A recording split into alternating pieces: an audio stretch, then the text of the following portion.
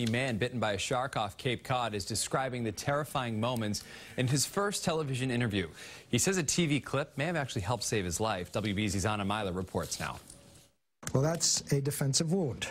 I punched it on the gill.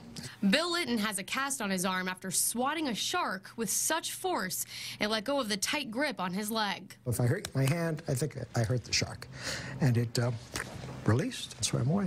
Earlier this month, he was swimming in just 10 feet of water off of Long Nook Beach in Truro when he suddenly felt an excruciating pain. Beyond excruciating. I felt like I was in a wrestling match because this animal was trying to flip me as I turned my head around to see a big head on my leg that belongs to the shark. In that terrifying moment, Litton recalled something he saw on TV that would end up saving his life. Nature Documentary 101, I knew dolphins always hit the gill. That's the place you go to attack the shark. After he was free from the shark's jaws, Litton yelled out for help. Luckily, there were people within yelling distance. I yelled help, and they heard me, and they dragged me in, and then things really took off. The 61-year-old was flown to Tufts Medical Center in Boston, where he was placed in a 2-day coma.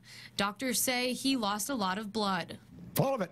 Full oil change. 10 days later, he was transferred to Spalding Rehab in Charlestown. When he recovers, he says he will get back in the water, but maybe just not at the same beach. It freaked me out a little to go to the same place, even though lightning never strikes twice, right?